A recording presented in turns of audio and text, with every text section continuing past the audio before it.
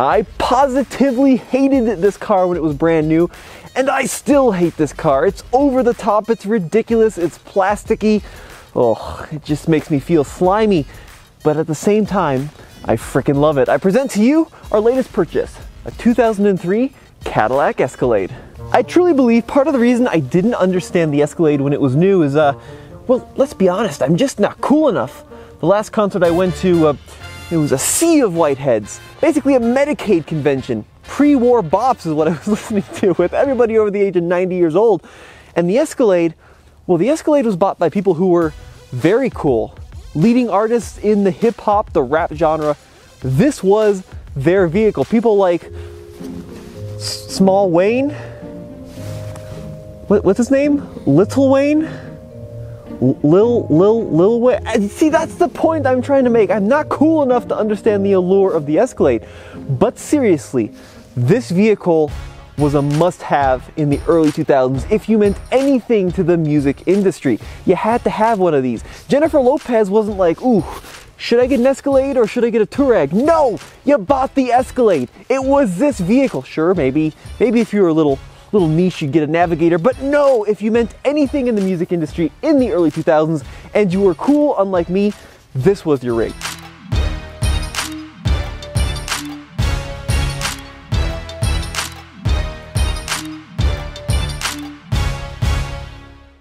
I am not a profound person, if that wasn't already blatantly clear. I'm an annoying nerd that talks about cars and trucks, whatever. I have come up with the only profound thing in my entire life, and I think this is pretty accurate. The second generation Escalade is the Las Vegas of the automotive world. You see, just like Las Vegas, it's exciting, it's glitzy, it's glamorous, it's over the top, but at the same time, well, it's kind of seedy. You know, it's kind of deceptive. It writes checks it can't cash. It's in some ways downright bad. But just like the city of Las Vegas, exciting things happen in Escalades. Great stories are made in Escalades. Very few of these are actually bought by people that just want to kind of commute to work and drive the kids to school. No, these are bought by people that want to make the news. The backseat of the Escalade is a place where people are born. It's a place where people have died. It's a place where people have died. Like died, let me tell you that much. Every substance known to man has been consumed, inhaled, or sat on in the back of an Escalade. They're exciting, just like Las Vegas, and I think that is kind of the allure. And you're probably thinking, well, this beige Escalade is shiny, it's survived pretty well. This thing hasn't had a lot of exciting things happen, until you smell it. Okay, sure, a few of these were sold to like old folks in communities in Sarasota, whatever, but the vast majority of them were not sold to people like that, and fast forward 20 some years, the vast majority of them are totally roached because of all the illicit adventures which have taken place inside and outside of these Escalades. And this one, while it survived pretty well, but the aroma in here, I can perfectly describe it to you. It's like a mix of fat old hairy guy in a Turkish bath mixed with like a subpar Reno strip club. It's horrible. I mean, it smells like sweat and shame in here. And I don't know what was perhaps vaped or smoked or something in here, but I think it's everything is the answer. The first gen Escalade, which was introduced in the late 1990s, sold pretty well for what it was. And what it was, let's be honest, a slightly tweaked Yukon with some plastic wood on the inside. Now the second gen Escalade, this was something totally new. This was a slightly tweaked Yukon with some fake plastic wood on the inside. But what they did right with the second generation Escalade is tweak it slightly more than the first gen. So yes, it is based on what they call the GMT 800 platform, but the front end is super different than like a Tahoe or Suburban. And of course, this one has aftermarket lights and a grille because every Escalade has aftermarket lights and a grille. But even still, it was very squared off and it looked pretty different. And that was a smart move by Cadillac. Now, under the hood of this Escalade, you will find a Vortex 6000, which is a fantastic way of saying this is a 6-liter V8. This is actually a really good engine. They use these for decades and decades and decades in trucks and SUVs and heavy duty trucks, and this is a really solid engine. Now, in the Escalade, it made 345 horsepower and like 380 some pound-feet of torque. Like, this was actually a very powerful engine back in its day. In fact, Cadillac advertised that when they introduced the second-gen Escalade for the 2002 model year, this was the most powerful SUV in the world. So driving the Escalade. Now, this would be like a German engineer's nightmare. It would be complete Scheiße, but it's wonderful. I don't care what German engineers think, because we don't drive in Germany, we drive in America like this for miles going in a straight line, and the Escalade is perfect for that. Now, this has something called RSS, road sensing suspension, and I think that's mostly marketing, but the idea was that like it could sense wheel position and then adjust the dampers to best suit where you're driving, whatever. But none of it worked. It's just, it floats. It floats everywhere. It floats up bumps, it floats up driveways, it floats over potholes and obstacles on the road and peasants and all of it. But it's wonderful. Like, it's such a good, comfortable ride. This also has height adjustable rear suspension, so if you load it up heavy full of illicit materials in the back, it's not gonna, you know, squat. It's gonna stay nice and level. This has got a great ride. So when Cadillac introduced this Escalade for 2002, I think they quickly realized they messed up a little bit and they didn't tweak the Yukon interior enough, and then they completely redesigned the inside for 2003, so that's what this one is. Now, check this out, right? So we got the fuzzy seat covers, and that only means one thing. It's probably going to be a knife fight underneath here, but actually, look! The seats are in really nice condition for a vehicle with 187,000 miles. So I'm surprised that actually someone put that on to preserve the seat bottoms, which is interesting. Now, the overall dash layout is pretty similar to like a Yukon or Yukon Denali, but it's covered, plastered in this like plastic woody trim. Honestly, you know, this would have been a big problem if you bought this thing brand new in 2003 for $57,000. But now that we bought this 20 years later for $6 grand, I kind of like it. You know, it's just so American. It's like you wouldn't find this on like the German cars of the era.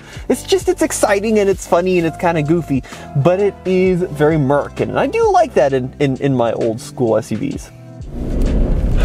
4,000 RPM. This engine's got a great exhaust note, completely stock exhaust on this Escalade, but it's got kind of a nice burble, which the new ones are missing, and genuinely impressed with the way this thing accelerates. I think they claimed the magnificent 0 to 60 of 8.57 seconds is what the literature said back in the day, which sounds terrible by today's standards, but it is pretty good for a waterbed on wheels. Like, it does get you down the road with a surprising amount of confidence, and the transmission is buttery, just total butter. I don't think it's slipping, it just has these nice kind of soft, relaxed shifts. And no part of you wants to drive this thing quickly, but, you know, if you do need to get to the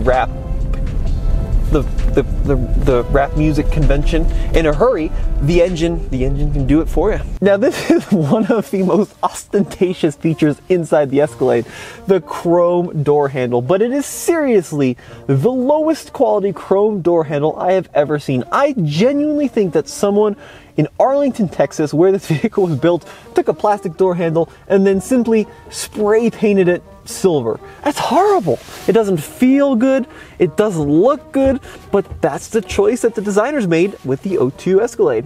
Now, one aspect of the interior which I do think is lined in real wood is the steering wheel. This is a really nice steering wheel. It's a 4-spoke design Cadillac crest in the middle, and the wood feels surprisingly good on both the top and the bottom. It's also a great thickness.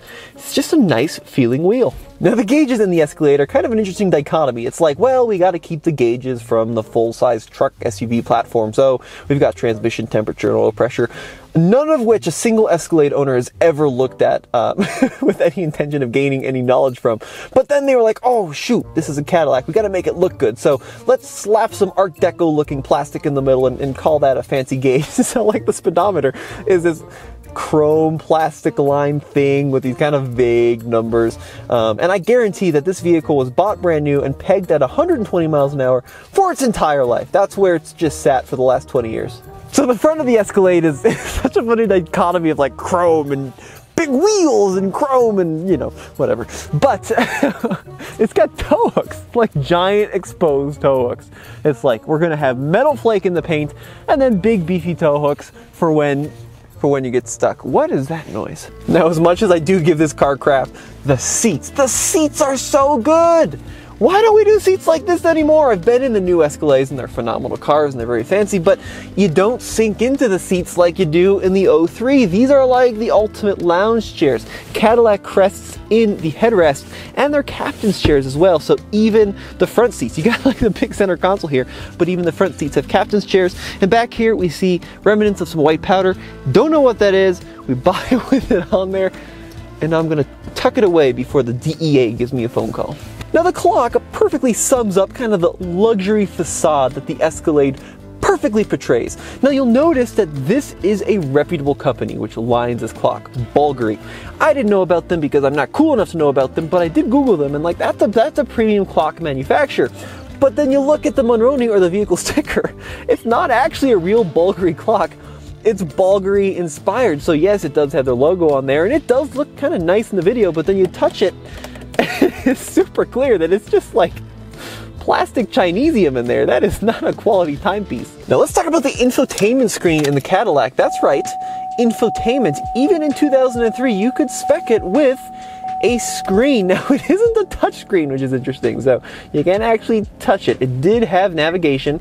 I don't unfortunately have the map disc, but it is a proper screen with buttons on the side, and this is how you configure it. So like you can go to your FM radio and then you use these kind of shortcuts. In 2003, I bet this looked pretty darn good. And one other thing I'd like to point out too, let's go back to the boot up screen.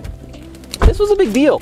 This has a Bose audio. So sound by Bose. I think that was standard in the Escalade, something like 11 speakers. It's not a fantastic audio system by modern day standards, but back in the day, I bet it was pretty darn good. In the center console, we see a C. I mean, this is just a panel of, I assume it's fake wood. Maybe someone will yell at me. Maybe I've been wrong this whole time and it's like, well, actually it's real walnut sourced from Siberian walnut trees or something, but I'm pretty sure it's fake because it feels terrible. But here we've got our cup holders, and then in front of that is the ashtray. You know what's funny about this car? Look at this, like you can see remnants of like cigarette butts all throughout here, right? But look at the lighter. The lighter's never been used.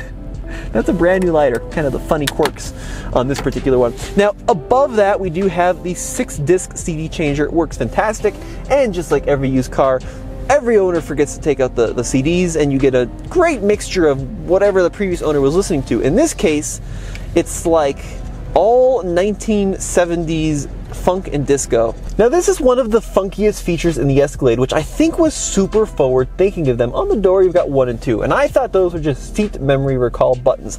Oh no, these are legitimate driver profiles, just like you'd find on a modern day Tesla or any modern day luxury car, right? So when you push them, not only do the seats move, but everything changes. So the radio will readjust, the climate control will readjust, it'll even like default to your different settings. Like everything changes. It's not just the seats, it's the climate control, it's what's playing on the radio. That was really forward thinking for Cadillac back in the day, and even 20 years later it still works pretty well. So here we see 2 interesting buttons on this 03 Cadillac. Now this first button, that is to disable your stability control, which was somewhat forward thinking in the early 2000s. Now they called it Stabilitrack, which is the best name. I just love that. Like those, you know, I love when they do like the Skylighter and they give all these funky American names and stuff, but Stabilitrack is just traction control, works pretty well. Now next to that is actually the radar sensors for the backup system. As you go to back up the Escalade, you might notice in the right rearmost pillar, there's kind of like a little black panel. And as I get closer to an object, what it's going to do is actually ding and display a light. So, about to approach a wall, there's the ding, we got 1 yellow light, and as we continue to get closer to the wall, it should display another light. There we go. And then eventually, right before I hit the wall, not that I trust it, it might go to 3, or I don't know, we might just get in an accident. There we go. Ah!